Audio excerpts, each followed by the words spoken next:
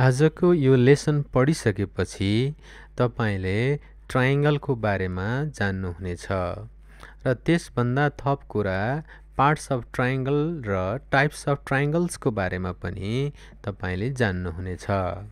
सर्वप्रथम what is a triangle भनेर पढौं। Triangle भनेको के हो? A triangle is a geometrical figure bounded by 3 sides हैविङ 3 vertices and 3 angles. यो ट्रायंगल भनेको चाहिँ तीनवटा साइडहरू मिलेर बनेको हुन्छ। तीनवटा साइड्स चाहिँ मिलेर बनेको हुन्छ। एउटा यो साइड भयो, अर्को यो साइड भयो, अर्को यो साइड भयो। अनि यसलाई यहाँ बाउन्डेड बाइ भनिएको छ। बाउन्डेड बाइ 3 साइड्स भनेको चाहिँ तीनवटा साइडहरूले यो घेरिएको हुनुपर्छ, यो एक आपसमा जोडिएको हुनुपर्छ, हैन भने यो ट्रायंगल बन्दैन। यसरी यो तीनवटा साइड्स जोडिएपछि यहाँ चाहिँ फेरि तीनवटा भर्टिसेस बन्छ। यो जुन साइड्सहरू जोडिएको यो जुन ठाउँ छ, यो कर्नर छ, यसलाई हामी भर्टेक्स भन्छौँ। र यहाँ अर्को भर्टेक्स छ, यहाँ अर्को भर्टेक्स छ। फेरि यो भर्टेक्समा जुन साइडहरू जोडिएर यहाँ यो एंगल बनेको छ, यो जुन पार्ट बनेको छ, यो पार्टलाई चाहिँ हामी एंगल भनेर भन्छौँ। र यो एंगल अनि यो भर्टेक्स अनि यो साइडहरूको बारेमा म एक एक बताउन गइरहेको छु। अब ल हेर्नुस् है त, पहिला पार्ट्स अफ ट्रायंगलको बारेमा बताउँछु म। यो एउटा ट्रायंगल हो। यो ट्रायंगलमा मैले पहिले नै भनिसकेको छु, यो एउटा साइड हो, यो अर्को साइड हो, अनि यो अर्को साइड। यो तीनवटा साइड्स मिलेर एउटा फिगर बनेको छ। यसलाई ट्रायंगल भनियो भने यो तीनवटा लाइनलाई चाहिँ हामी साइड्स भनेर भन्छौँ। र एउटा ट्रायंगलमा तीनवटा साइड्स हुन्छ। र अब हामी फेरि भर्टेक्स भनेको के हो स्टडी गर्नेछौँ। ल हेर्नुस् है त, यो साइडहरू जुन जोडियो, यो एउटा साइड अनि यो अर्को साइड, दुईटा साइड जोडिएर जुन यो कर्नर बनेको छ, यसलाई हामी भर्टेक्स भन्छौँ। र एउटा ट्रायंगलमा तीनवटा भर्टिसेसहरू हुन्छ। ल हेर्नुस्, यो एउटा, दुईटा, तीनवटा भर्टिसेसहरू हुन्छ। यिनीहरूलाई हामी भर्टिसेस अफ अ ट्रायंगल भनेर भन्छौँ। त्यसपछि हामी फेरि एंगल हेरौँ है त। यो फिगरमा ल हेर्नुस् है, यो साइड्सहरू मिलेर जुन ठाउँमा जोडिएको छ, जुन कर्नर बनेको छ, त्यहाँनिर फेरि एउटा यस्तो ग्याप बनेको छ दुईटा साइड्सको बीचमा। यसलाई हामी एंगल भन्छौँ। फर एक्जाम्पल, तपाईको घरमा भएको कुर्सीको त्यो खुट्टाहरू जोडिएको जुन ठाउँमा एउटा ग्याप बन्छ, त्यसलाई पनि हामी एंगल भन्छौँ। त्यसरी नै यहाँ दुईटा साइड्सहरू चाहिँ एउटा यो पोइन्टमा गएर जोडिएपछि यहाँ जुन बीचमा एउटा पार्ट बन्यो, यसलाई हामी एंगल भनेर भन्छौँ। र यसलाई हामीले डिग्रीमा, जस्तै 30 डिग्री एंगल, 45 डिग्री एंगल भनेर डिग्रीमा यसलाई मेजर गरिन्छ। र यो एंगल पनि तीनवटा हुन्छ। यो एउटा एंगल, दुईटा एंगल अनि तीनवटा एंगल, 3 एंगल्स भए। र यसलाई हामीले फेरि एकै ठाउँमा हामीले चाहिँ हेरेर स्टडी गरौँ त। ल हेर्नुहोस्, अब हामीले यति बेला चाहिँ यहाँ एंगलको नाम पनि राख्यौँ। जस्तै एबीसी भनेर एउटा एंगल बन्यो यहाँ। अनि यो ए भन्ने जुन नाम छ यहाँ, यो कर्नरको नाम दियौँ हामीले। यसलाई चाहिँ भर्टेक्स ए भनेर भनिन्छ। अनि यो जुन दुईटा लाइन जोडिएर अर्को कर्नर बन्यो यहाँ सीमा गएर, यसलाई भर्टेक्स सी भनेर भन्छौँ। अनि यो फेरि यहाँ गएर बी कर्नरमा यो जोडियो, यसलाई हामी भर्टेक्स बी भन्छौँ। र भर्टिसेसहरू पनि तीनवटा भए, ए बी सी। र हामी भर्टेक्सहरू लेख्दाखेरि एबीसी एक्सवाई जेड भनेर लेख्छौँ। र अघि नै हामीले भनेअनुसार तीनवटा साइड्स हुन्छ भनेर हामीले पढिसकेका छौँ। त्यसमा साइडलाई कसरी लेखिन्छ भनेर यो डिनोट गर्न आँटिएको हो यहाँ। ल हेर्नुहोस्, यहाँ तीनवटा साइडमा यो साइडलाई हामी एबी भनेर भन्छौँ। अनि एबी भयो यहाँ। अनि यो साइडलाई हामी बीसी भनेर पढ्छौँ। र यो साइडलाई चाहिँ हामी एसी अथवा यसलाई सीए, यसलाई जताबाट भने पनि हुन्छ। एबी जस्तै एबी भने पनि हुन्छ, बिए भने पनि हुन्छ, यो जताबाट भने पनि त्यही साइडको नाम हो।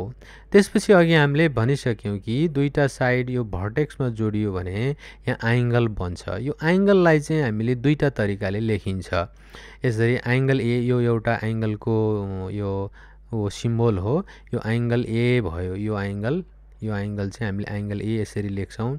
यो बी एङ्गललाई चाहिँ हामीले यहाँ एङ्गल बी भनेर यो सिम्बोलसहित लेख्छौँ। अनि सी एङ्गललाई चाहिँ एङ्गल सी भनेर यहाँ यो सिम्बोलसहित यसरी लेख्छौँ। र हामीले यसलाई फेरि डिटेलमा लेख्दाखेरि चाहिँ यो सर्टमा भयो, डिटेलमा लेख्दाखेरि चाहिँ यो एङ्गल एबिसी भनेर यो हामीले बी चाहिँ हामीले बिचमा पारेपछि यो बिचकोलाई चाहिँ यसलाई इन्डिकेट गर्छ। हामीले यो एङ्गललाई इन्डिकेट गर्नु पऱ्यो भने एङ्गल एबिसी भनेर भन्नुपर्छ। यो बीलाई चाहिँ बिचमा पार्नुपर्छ, यो एङ्गल भयो। त्यसपछि यो ए एङ्गल जनाउन चाहिँ फेरि बिएसी, यसरी बिएसी अथवा यसरी हामीले सिएबी पनि भन्न सक्छौँ। तर बिचमा चाहिँ ए परेको हुनुपर्छ। अनि यो बिचमा ए भएपछि यो एङ्गलको नाम भन्ने जनाउँछ यसले। त्यस्तै सी एङ्गल भनेर देखाउनलाई हामीले बिसिए अथवा एसिबी भनेर हामीले जतापट्टिबाट नि भन्न सक्छौँ। त्यही ल हेर्नुहोस् यहाँ बिसिए यसरी जान्छ अथवा एसिबी भनेर यसरी पनि हामीले नाम दिन सक्छौँ। यो चाहिँ हामीले अल्फाबेटमा चाहिँ कसरी चाहिँ विभिन्न पार्ट्सलाई, एङ्गलको पार्ट्सहरूलाई लेख्ने भनेर यो डिनोट गरिएको हो। अब भने म टाइप्स अफ ट्राइङ्गल्सको बारेमा पढाउन गइरहेको छु। टाइप्स अफ ट्राइङ्गल कति प्रकारका हुन्छन् भन्ने बारेमा म तपाईहरूलाई आज सिकाउने छु। यो फिगरमा तपाईहरूले यो 3 प्रकारको ट्राइङ्गलहरू देख्नुभएको छ। योभन्दा अब यो चाहिँ एङ्गलको बेसमा र साइडको बेसमा 6 टाइप्स अफ ट्राइङ्गल चाहिँ म आज तपाईहरूलाई सिकाउने छु। त्योभन्दा अगाडि म तपाईहरूलाई यो ट्राइङ्गलहरूको फिगरहरू देखाउँछु। ल हेर्नुहोस् यहाँ 3 प्रकारका ट्राइङ्गलहरू मैले देखाएँ।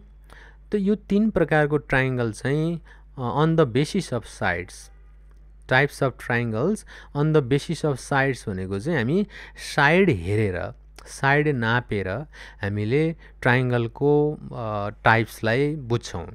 अब एङ्गल हेरेर फेरि बुझ्ने 3वटा चाहिँ योभन्दा पछि म बताउँछु। साइड हेरेर हामी ट्राइङ्गलको नाम भन्छौँ। जस्तै लो पहिलो यो ट्राइङ्गलमा हेर्नुहोस् त, यो ट्राइङ्गलको चाहिँ 3वटा साइडमा 3 सेन्टिमिटर 3 सेन्टिमिटर 3 सेन्टिमिटर भनेर लेखेको छ। यसको मतलब हो यसको 3वटै साइड बराबर छ र हामीले त्यसलाई चाहिँ यस्तो एउटै लाइनले, एउटा लाइन, दुईटा लाइन अनि 3वटा लाइन, एकवटा लाइनले यसरी पनि जनाइन्छ। यो 3वटै साइड बराबर छ, 3 सेन्टिमिटर 3 सेन्टिमिटर 3 सेन्टिमिटर अथवा यो 4 सेन्टिमिटर 4 सेन्टिमिटर 4 सेन्टिमिटरको जतिको नि हुनसक्छ। त्यस्तो 3वटै साइडहरू बराबर भएको ट्राइङ्गललाई हामी इक्विलेटरल ट्राइङ्गल भन्छौँ। इक्विलेटरल ट्राइङ्गल, 3वटै साइड बराबर भएको ट्राइङ्गल।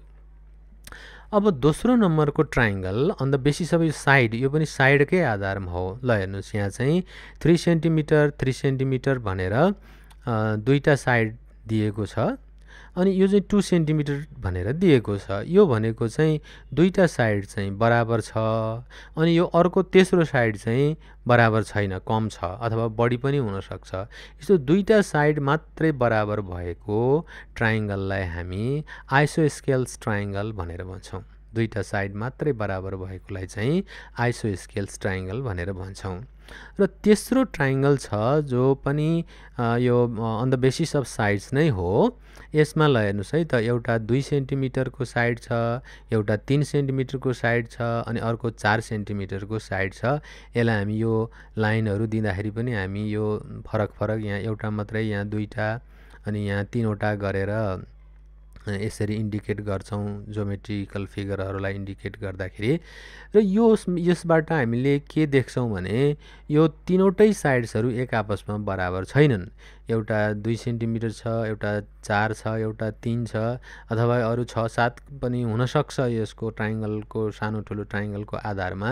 यस्तो साइडहरू एक आपसमा बराबर नभएका, तीनवटै साइडहरू एक आपसमा बराबर नभएका ट्राइङ्गलहरूलाई चाहिँ हामी स्केलेन ट्राइङ्गल भनेर भन्छौँ। यो चाहिँ एक आपसमा बराबर छैन। ल हेर्नुहोस्, तीनवटै साइड बराबर भएको इक्विलेटरल ट्राइङ्गल, दुईटा मात्रै साइड बराबर भएको आइसोस्केल ट्राइङ्गल र तीनवटै साइड एक आपसमा बराबर नभएकोलाई हामी स्केलेन ट्राइङ्गल भनेर भन्छौँ। यो चाहिँ हामी साइडलाई हेरेर छुट्याएका ट्राइङ्गलहरू हो।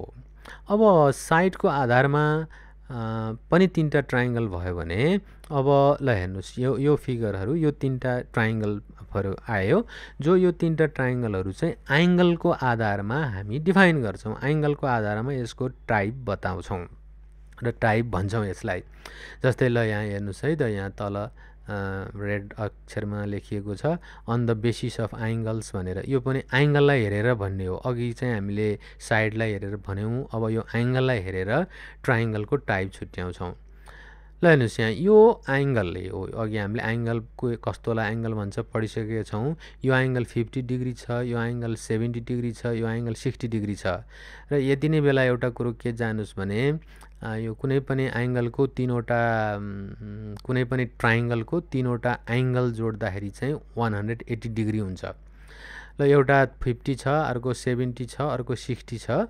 अब यो हामीले कस्तो पाइयो भन्दा यो तीनवटै एङ्गलहरू एक चाहिँ यो 90 डिग्रीभन्दा सानो छ, स्मलर देन 90 डिग्री भनिन्छ यसलाई।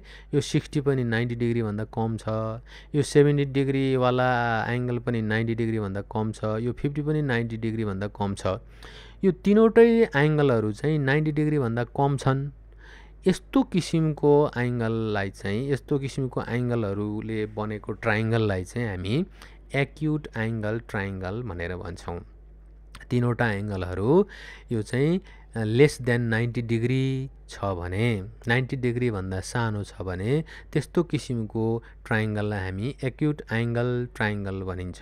यो एङ्गल भनेर यो पास्ट फर्ममा लेखेको छ, बनेको एङ्गल भनेको यो चाहिँ यो 90 डिग्रीभन्दा कम एङ्गलद्वारा बनेको ट्राइङ्गल भनेको हो। यो एङ्गल पास्ट फर्ममा लेखेको कारण चाहिँ। अब अर्को प्रकारको ट्राइङ्गल हेर्नुहोस्, यहाँ अब हामी यो तीनवटा एङ्गललाई हेर्दैनौँ, हामी एउटा एङ्गल मात्रै, यो 90 डिग्रीभन्दा ठुलो छ, ग्रेटर देन 90 डिग्री छ भने, जस्तै 110 भयो, अथवा 100 हुनसक्छ, 120 हुनसक्छ। यो 90 डिग्रीभन्दा ग्रेटर भएको यदि एउटा एङ्गल भएको ट्राइङ्गल छ भने त्यसलाई चाहिँ हामी अब्टुस एङ्गल ट्राइङ्गल भनेर भन्छौँ। ल हेर्नुहोस्, एउटा एटलिस्ट एउटा एङ्गल चाहिँ 90 डिग्रीभन्दा ठुलो हुनुपर्दछ।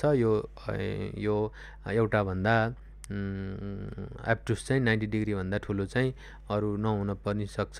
त्यसैले एउटा एङ्गल 90 डिग्रीभन्दा ठुलो छ भने अब्टुस एङ्गल ट्राइङ्गल भनेर भनिन्छ। र अर्को टाइप हेर्नुहोस्, थर्ड टाइप, यो चाहिँ 90 डिग्रीभन्दा बराबर छ। यो 90 डिग्रीमा हामीले प्रोट्र्याक्टरले मेजर गऱ्यौँ भने ठ्याक्कै 90 डिग्री छ। अब यसलाई 90 डिग्रीको एङ्गललाई हामीले यसरी इन्डिकेट गरिन्छ र यो चाहिँ इक्वल टु 90 डिग्री छ भने यसलाई राइट एङ्गल ट्राइङ्गल भनेर भन्छौँ। 90 डिग्री बराबर भएको एङ्गल छ भने त्यसलाई राइट एङ्गल ट्राइङ्गल भन्छौँ। ल हेर्नुहोस् है त, एक फेर म फेरि भन्छु, 90 डिग्रीभन्दा सानो एङ्गल्स भएको ट्राइङ्गललाई हामी एक्युट एङ्गल ट्राइङ्गल भन्छौँ।